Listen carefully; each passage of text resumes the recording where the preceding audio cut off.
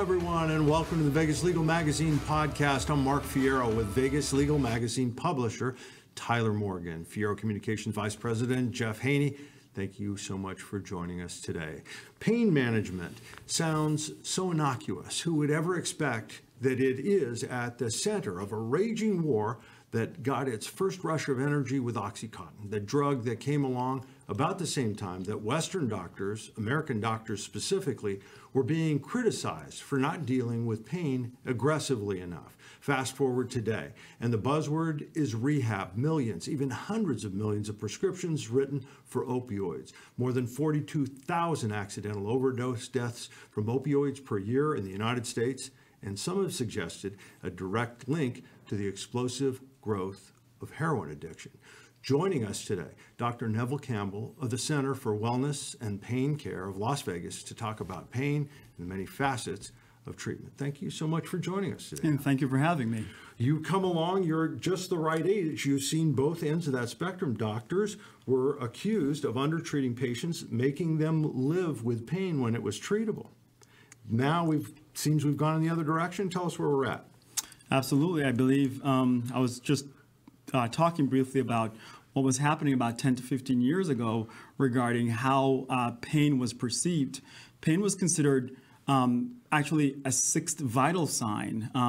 That means it's like one of the critical things, like your heart rate, your blood pressure, your breathing rate. These are things that if we don't pay attention to, someone could die. Pain actually got into that category of what we consider a vital sign. And so, doctors across the country, hospitals across the country were now forced, actually mandated, to recognize and view pain as something that must be, evaluated and managed properly. As a result of that, I believe that there was an, aggressive management of pain. And I think that is one of the main reasons why we're where we are right now. Where pain at this point, no one even sees it or recognizes it as a critical vital sign anymore. People see pain as something that you could do or you could either manage or not manage because of where we are right now with the opiate crisis. As always, the people that are hanging in the middle are people who are truly suffering from an underlying disease or trauma, and they have to deal with the headlines. People treat them as addicts when they have a genuine necessity for some treatment. It must be very difficult to weed out the two. It is more difficult than people would think it really is, because pain is not only the physical. After a certain period of time, pain takes on a mental component. And that mental component is really the difficult part to assess, the difficult part to really understand. We're still trying to understand how the brain evaluates and manages acute pain, which then transitions into chronic pain. For example, you just had your knee scoped. You're going to have pain from that knee scope. If I smack you on the hand, if I stab you with a pencil, you're going to have pain. But over the course of time, that acute pain disappears, right? We've all been cut or hit or scratched, and that resolves. But then there is some pain conditions that lingers. Despite the body recovering from the injury, there is still an injury that the brain perceives, and that injury continues and perpetuates. How do you manage that? Because you can't really see anything that is physically bleeding or physically broken, but you still have pain. And I think that's where, even now, despite the advances that we've seen in medicine, we're still trying to wrap our minds around the mental component of pain. And it's real. It is real. There is no denying it, because when you look at the brain circuitry, there are indeed changes. But we're still struggling to figure out how do we manage these changes. And are medications the answer? Certainly we've seen that medications are not the answer. Here we are right now, thinking medications were the answer back then, and here we are with a crisis at this time. It's funny, I talk to doctors all the time, and one thing that they deal with that we really don't realize is patient comes in, they're in pain, and you have, the stereotypical pain scale, 1 to 10, what is your pain? And patients will come in and say, well, it's a 10 out of 10. Well, 10 out of 10 is, like my arm is cut off and I need an injection of morphine and, I need to get to the hospital. So with that arrow through the head current, yeah. that kind So, of thing. but with that said, it becomes an issue of how do we sort of measure what the pain scale is from patient to It's a patient. really good question. Yeah. Because you also have patients where I've seen guys who've had just severe back injuries, but they're younger guys, they're active, and they have a high pain tolerance. So they go in, they see the doctor, they get recommended therapy, but they're kind of whatever. I can deal with it. But now you go from that patient to the one that's got I'm a 10 out of 10 because I slipped my finger open, and then it becomes this whole ordeal of, well, now we got to go to medications and dosage of medication and how we handle this. So I don't really know how you properly educate a patient on understanding their own pain scale. Yeah, I think I told them And I was at an 8.5 once because I had a really bad sore throat. They gave me a dirty look. And I was like, well, yeah, right now, yeah, it is. That was the first honest answer off the top of my head. But if you go to like the lay person and you say, oh, my pain's a 4 or a 3.5, it just sounds like, okay, what are you it's not complaining much. about? Why are you here? And and I think that's one of the reasons why the International Society of Pain, who really define what pain really is, they define pain as actual or perceived damage to tissue, right? So actual, as in yes, you can see something that's actually there, or something that is perceived, which means that you can't really see it, but doesn't mean that it's not there. I'll give you an example. My cousin, really good guy, he broke his forearm many years ago, right? And we all watched him. He was cast, and then we saw when the cast was removed later on. Now you can look at his arm. There is really nothing that you can see, right? The bone is healed, right? I mean, he can lift, he can put, but every so often, he still has pain at that broken site, Exactly. despite the fact that the injury has long since been resolved, right? And so, can we really tell him that you're not experiencing pain? Can I tell him that when the weather changes and he's like, oh, it's going to rain tomorrow, and we all look at him like he's crazy. Okay, you mentioned and then it actually rains because the changes in barometric pressure, those subtle changes, we still don't really understand That's what I was going to ask how you, like, that happens and how that works. works. But patients with chronic pain at times can predict weather changes, can predict when there's going to be a change in the humidity, the barometric, because they start feeling that even before. Yeah, I think we all know someone like that, and you might dismiss it as an old wives' tale, but evidently there's works. something to it. I can't imagine how difficult, because of all the diagnostic abilities that we have, pain is the one that's an absolute vacuum. You have to Right. talk to the person, and that's, Right. if they've got a spiral break, that there's pain there. One of the things that and I've had several clients who did hip and knee replacements, and to talk about extremes of perception, one of their biggest problems is men specifically will continue to walk on a joint that is ground down to nothing.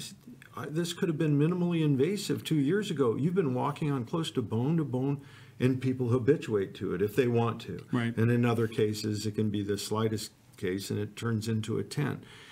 All of that's complicated by drug seekers, Right. and that we have are you seeing more? Are you seeing less? Have we hit a high point? Where are we with drug seeking in the United States today? So I think, and I'm speaking, to my practice, which I think is a small microcosm of what's really happening, because people are people all around the country, right? You sample Las Vegas, and that really is a sample, of any major city that you might come across We're in all the from US. someplace as well. Exactly, right? And so, the people that you'll see will likely have similar motives, will likely have similar wants and needs, similar conditions. In my practice, what I've seen is that, our ability to identify the drug seekers has certainly improved, because now we're actually somewhat mandated and forced to look. Whereas before, the screening criteria is the things that would use to gauge.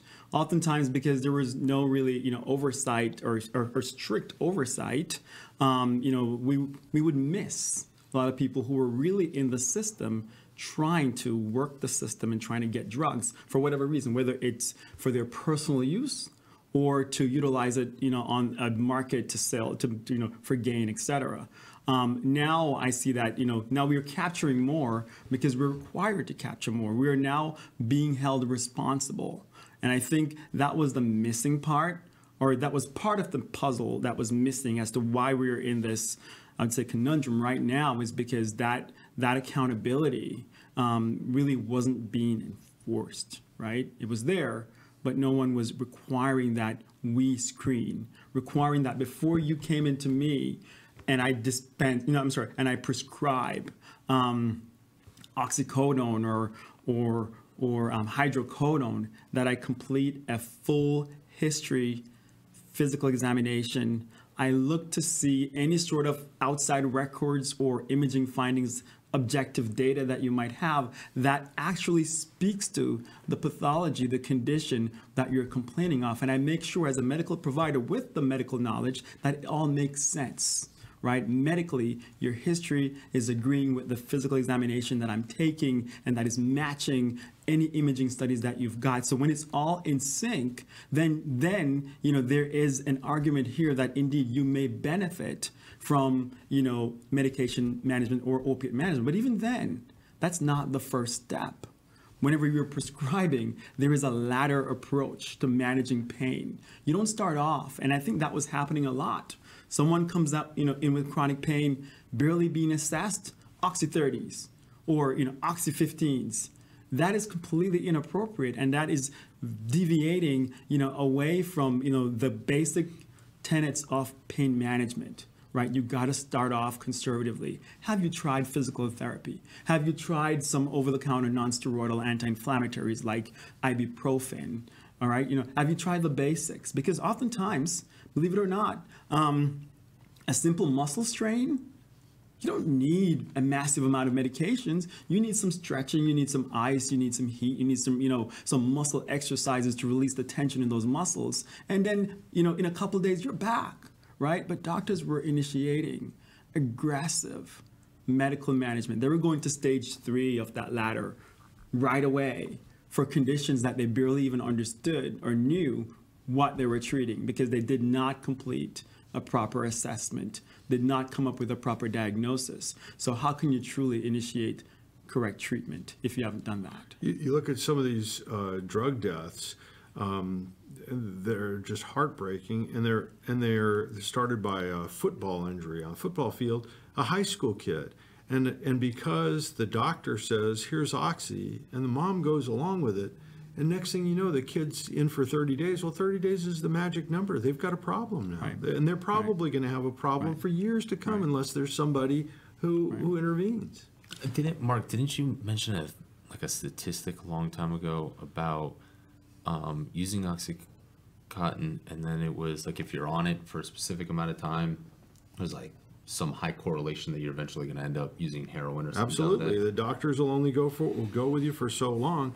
And the aha moment, the big fork in the road, I had a doctor tell me, there are patients who have had spinal surgeries that have been in major car accidents, and they're in that age range of 70 years old, and they come into an office and they're a perfect candidate. Of course, this is the person that they're going to give oxy to.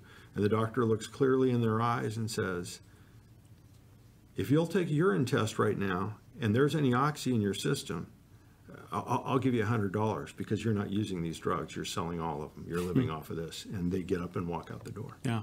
Doctor, is there a big growth in heroin addiction as a result of the opioid crisis? How big of a problem is that from your view?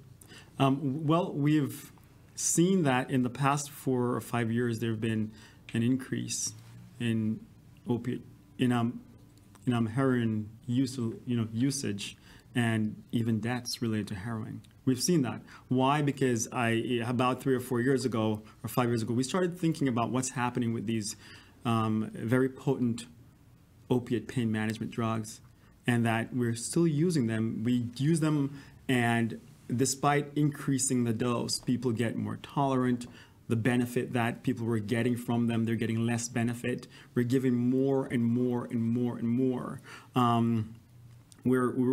where people are at, in terms of morphine milliequivalents, because that's how they grade it. Like if you convert the medication to morphine, currently the recommendation is that you do not exceed 90 milliequivalents of morphine per day, which you might think is a lot, but in the chronic pain world, people will laugh at you for that. They will say, that will not touch me at all, because people were being managed with 1,000 plus milliequivalents a day. People were taking Oxy 30s, 8, 9, 10 tablets a day, plus taking an extended release like morphine 100 milligrams extended release 3 times a day, plus coupling that with sedatives and muscle relaxants like Soma, and so we realized after a number of years that this might not be the right approach, and so doctors were already beginning to curtail their prescribing habits. And so when they began to say, you know what,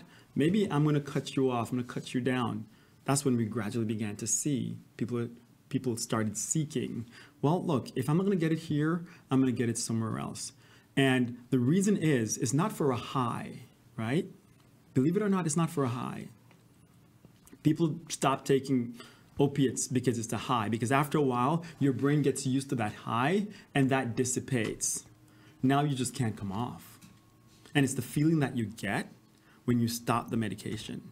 It's the withdrawals. It's feeling like you cannot continue life because you don't feel the same way. It's not the high anymore, because the high, after a very short period of time, that becomes extinct, and then you become dependent and addicted, where you go into withdrawals.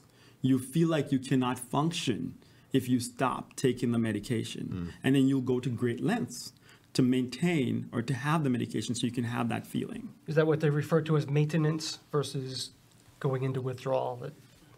So that's very different. So they're competing, not competing, but people oftentimes misunderstand, addiction versus dependence. If I have you on even some cardiac medications, right? So for your heart, right? If I take those medications away, you're going to have a physical, a physiological response. Your heart will start racing. You might start sweating. All that. That's where you're dependent. You're not addicted. You're dependent. Addiction becomes when you have those feelings, but then you begin to do things that is very questionable to get the medications or to get that feeling again. So whether it's breaking the law, whether it's selling all that you have, whether it's trading the things that are valuable, you begin to do things that harm you and harm others around you in order to get access. That's addiction. So oftentimes people come in and you'll see them in withdrawals. No, withdrawals happen to almost anybody if you're on any medications or certain medications for a certain period of time, not just opiates. Right? You can have withdrawals from, various classes of medications where your body has a physiologic response, but that doesn't mean that you're addicted. Several of my patients, they will go into withdrawals. That's why, people come in on a 30-day cycle if they're being managed for, chronic pain conditions with opiates, and you refill their medications. You don't let them go 8 weeks, 9 weeks, because during that interval when they don't have the medication, they really can go into severe physiological response in their bodies. They won't die, but it just will not feel well. They can't perform, and so there's a clear difference there that we need to understand. I worked on the Michael Jackson case, the death case, and Michael Jackson had chosen, long before he ever met Dr. Murray, propofol as a way of dealing with his chronic insomnia. And he'd become quite proficient at procuring it from doctors who wanted to be around stars, and to their credit, also just simply wanted to help, right? Because he was a sympathetic character.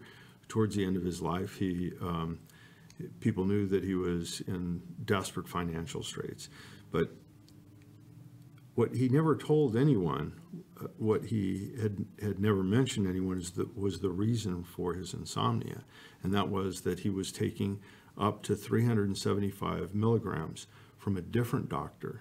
Oh, wow. 375 milligrams of Demerol a day. That's, just to put this in perspective, if we all split up 375 milligrams of Demerol, we'd all be dead. I'll probably stop breathing immediately. With a quarter of that. And this is a man who weighed 130 pounds. Right. And so, when you get patients, how difficult is it to divine their ongoing these underlying currents of other drugs that they may be taking, street drugs that they may be taking? Right. I have listened, because we've worked with rehab as well, I've listened to patients who are going through rehab, and they know the prescriptions probably as well as you do. Mm-hmm. They live by this. Mm-hmm. It's their currency. It's their life. How do you divine? How do you work through that to make sure that you're not becoming part of the problem instead of part of the answer instead of the problem? That's a great question. I think before I'm going to answer that, I think that's what the new laws, the new requirement, the AB 474 is requiring, that we have measures in place so that we don't continue to contribute to the problem. Before I answer that, though, you just mentioned and beautifully described what tolerance really is, with Michael Jackson requiring 375 milligrams of Demerol, whereas for a guy like you and I, a quarter of that will cause us to stop breathing immediately. That's our body's ability. We become tolerant, and that's why over time, there were the remote primary care doctors in different places by themselves, and all they knew was just to keep dose escalating. So Oxy 30 doesn't work, let's double it. Let's give you Oxy 60. Oxy 60 then works for a little while, then that becomes ineffective. Oh, you know what? Let's go up to Oxy 80s. That becomes effective for a while, then loses efficacy. Well, you know what? Let's go to 120. And this slow progression, this slow climb, if you're not attentive, if you're running around seeing X amount of patients, or you just quickly refill, you go up each time, lo and behold, a year later, you're like, oh my gosh, we started at 30, and now I'm at 180 milligrams, right? How did we get here?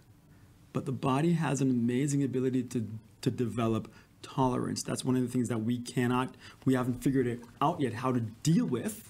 And that's why a lot of medications that work all of a sudden loses their efficacy. We're still trying to figure out how does our mind, allow our bodies to become tolerant to the effects of these medications. That's what happened in Michael's cases. And so, when patients come to us now, and I notice that they're on these massive doses, it is your role, it is our role as providers to slowly begin to de-escalate. You can't stop it.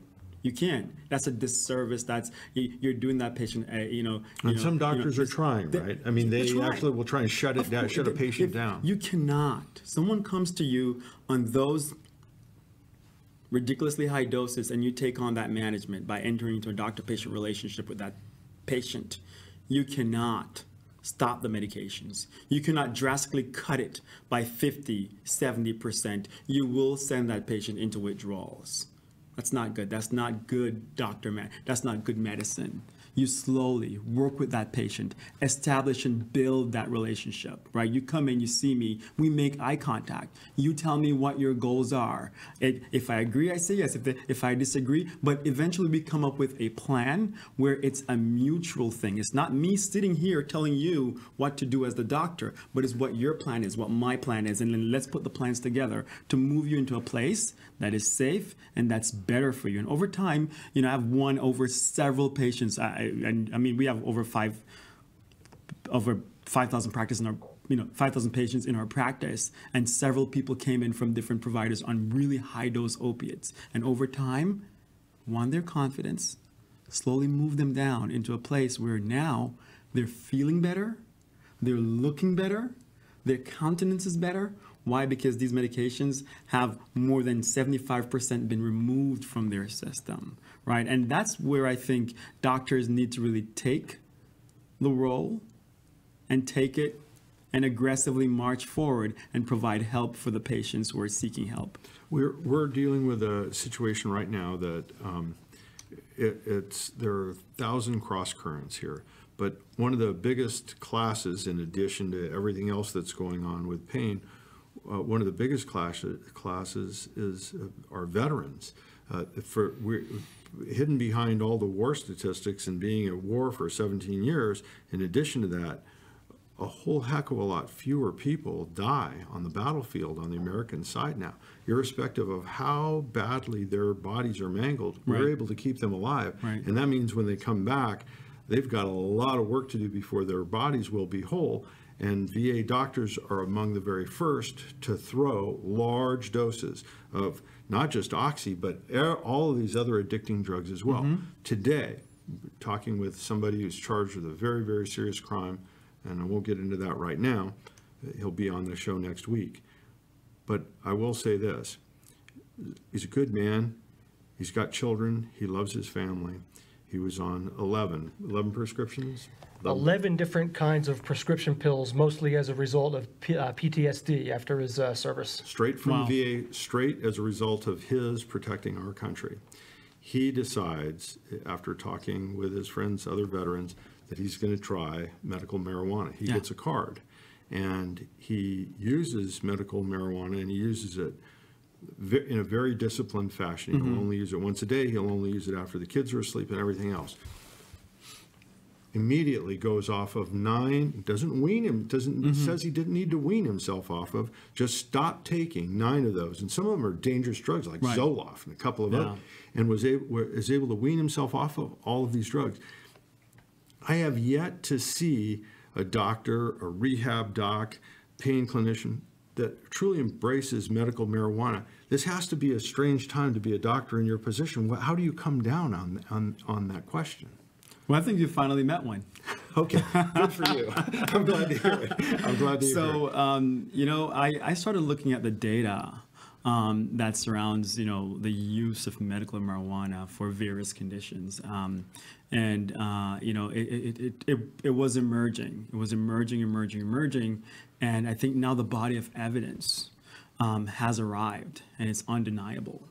I think it's only a matter of time before, you know, if this that's happening, you know, on the state level is replicated across the entire country, and then begins to affect what's happening on the federal level as well. It's only a matter of time. You know, I think there are various entities that, you know, are trying to, manage how things flow now, because they too have realized the benefits of marijuana when used in a medical fashion. And so, you know, oftentimes when there are financial interests, you know, to gain, then people then, you know, if I don't control the space, let me limit or help to regulate the space so that it can move into my favor. So when it does become, you know, at the point where it's available like that, then I have some sort of a majority position in what is to be benefited financially from it. The data is here. The data was in Europe before. It was in Canada before. Now the U.S. is confronted with the data. There's a study that came out about 1.5 years ago that I got from the Nevada Medical Board regarding the benefits of medical marijuana, because so much talk was going on, you know, about it, what was about to happen in the state of Nevada. So of course we had to talk about it, and so the study was done by the American Association of Medicine, American Association of Engineering, and another big entity in the U.S. And it was a 450-page document that they came up with. The summary alone was about 35 pages. I went to the section for pain management specifically, but there are several indications for the utilization of marijuana. And so, you know, there is, you know, for cancer-related, you know, nausea and vomiting, for people with seizures. I, being a chronic pain specialist and a pain management specialist, I went to this section to look at its efficacy for chronic pain. And the conclusion was, without a doubt, there is overwhelming evidence that marijuana has a role, has a benefit in the management of chronic pain conditions. We're still trying to define how to use it appropriately, how to dose it appropriately, but there's no question. It is and will be a major player in the management of people with chronic pain, especially now that we have seen where we have become with the opiate crisis and what it has done to us here in the U.S. More data, more research is going into it right now. I have been a strong proponent of this since last year, since the year before last, and I've always recommended to my patients with chronic pain, give it a shot. Give it a shot. Give it a shot and see. It won't work. And from what I've seen, anecdotally, it hasn't worked for everyone, but there's certain patients, there's a vast majority of people that I've recommended. They've gotten their cards. They went to the dispensary. They've gotten different formulations, whether it is a topical, whether it's an edible, whether it's something that is a vaporized, etc. They've gotten whatever they need to get. They come and they're completely off opiates right now. Off opiates. I feel like it's almost like it's a political drive. The people who are in rehab their only vote is for 100% abstinence from everything. Don't take anything. Don't drink. Don't do anything else. But of all the pain, of all the trauma that we see that Americans go through, our veterans, they didn't come about this pain dishonestly.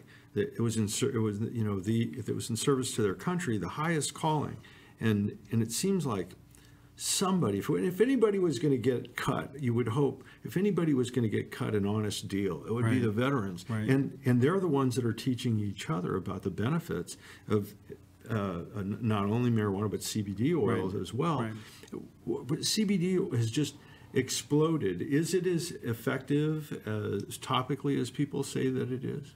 So, the data, looked at various applications of CBD, and of course, you're taking people's, subjective responses. Again, I can only speak anecdotally from the people that I've treated, developed a relationship with, and I saw struggling through their chronic back pain after having 5 lumbar spine surgeries. There's metal everywhere. There's no way I can look at that person when I look at that X-ray, that MRI, and say, or that CT, and say you don't have pain. When there's a fusion from S1 to L1, there's rods and screws everywhere. The range of motion in the back is just so limited. I don't know how I can make an argument to that patient that he or she has no pain when the body wasn't really designed for those metallic instrumentations to be there, right? So you're going to have, there are nerve fibers that are running close, running around, wrapping to the side, and every move you move, every turn you turn, you're likely to feel some of the effects of that. And I've had these patients with massive doses of opiates come to me, and we've talked about a plan. We've brought them down to a point where it's reasonable and acceptable based on the current guidelines of 90 milliequivalents of morphine, and still they have pain. And we recommend, why don't you try some topicals? Just like you try topical lidocaine, right? That's available over the counter. That's available now through prescription, and people buy it and use it and get benefit. Try topical or try another form. And I've seen people with topical get benefit. Again, does it really fix the underlying problem? Can we really fix the underlying problem of chronic pain? I don't think we can. But can we manage? Can we help people with their symptoms? Can we give them some quality of life, right? Allow them to do the things that they consider important, whether it's walking the dog, whether it's taking a stroll with, their significant other a block or 2 down the road. The simple things, whether it's washing the dishes for 5 minutes, whether it's just sitting in the sofa watching TV. Can I give them that quality of life that they desire, right? And so I believe that it is, it should be, and this is where it's going to become a part of the treatment algorithm. Just the same way I use, an ibuprofen and a muscle relaxant for people with tight muscles, and maybe an opiate if the pain is really strong, right? Physical therapy to help. I think this has to become a part of the treatment algorithm. Because does it have benefits? Absolutely. Why should it not be a part of the algorithm? That's where we need to be. We know this much. This is the really good news, is that of all of the things that long list of scary side effects that every drug that's advertised on television, the side effects from marijuana are what? The bag of Doritos disappeared. The list of side effects is scant, and that is what we do know. Right. That is what we do know. Well, it's interesting. The same gentleman Mark was referring to before, who was able to eliminate most of his prescription medications, also said that when he was on all those prescription pills, he was constantly so run down that he had to drink 3 large cans of an energy drink just to get out of bed in the Just to morning and function. get going. And when he switched over to the medical cannabis, he's, in his words, every morning I'm up and at 'em immediately. So that seems to be a rather positive step as well. It's sad, not to go too far, Drip, but also as part of, because it is on point. He ended up going to jail for a very, very specific reason, but when he got to jail, of course, they're not going to give him medical marijuana. But what they would do is they gave him back 5 or 6 of his prescriptions, and he went right back to being as depressed and as lethargic as he ever was. So it's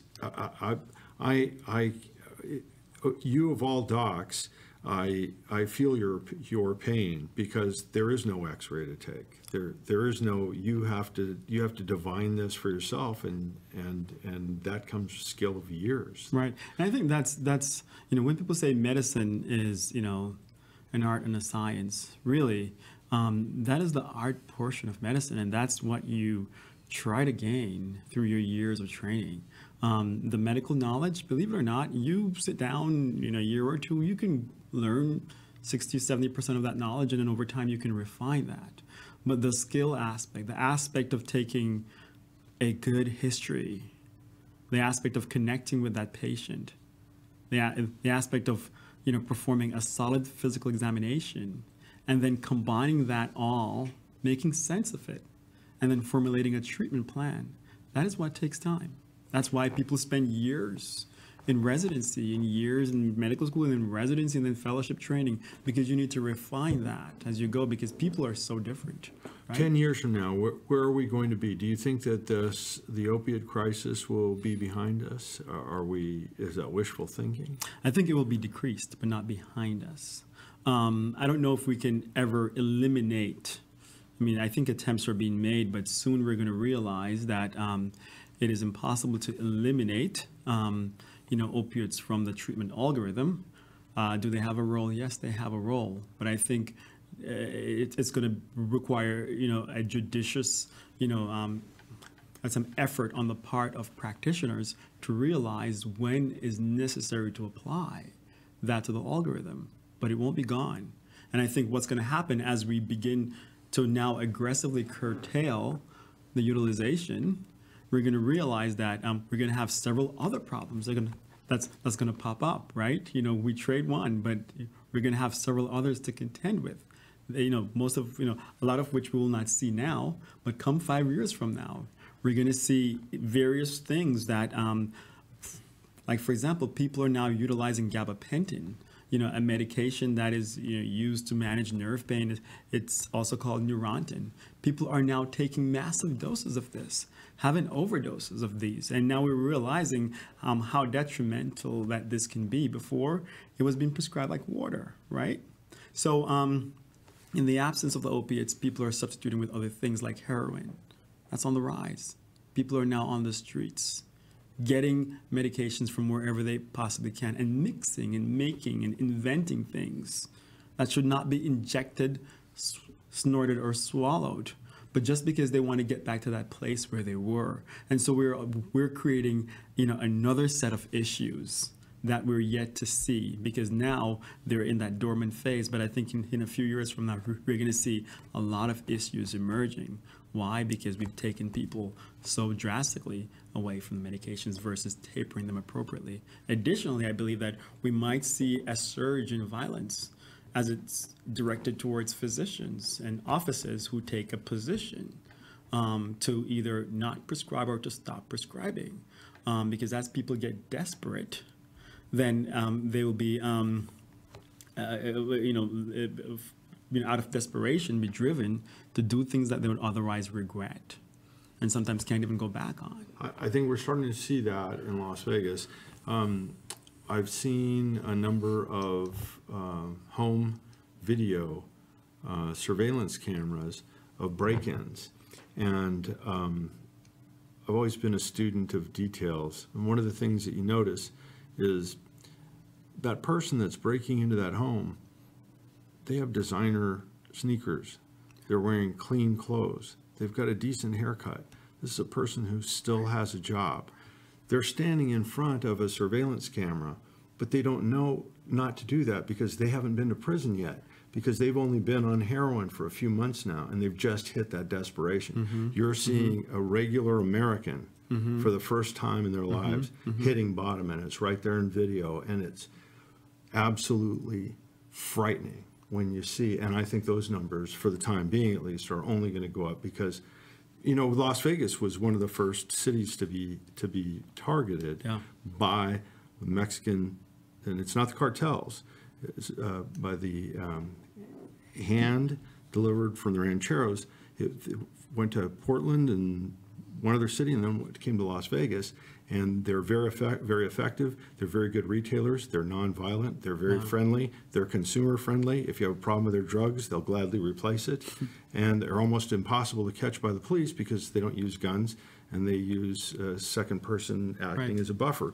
And so I have watched drug deals go down in malls, right outside of restaurants in the light of day, with the dealer with a big smile on their face, and the patient that is obviously, they look like they've got a ton of cement on their shoulders because they're addicts. Right.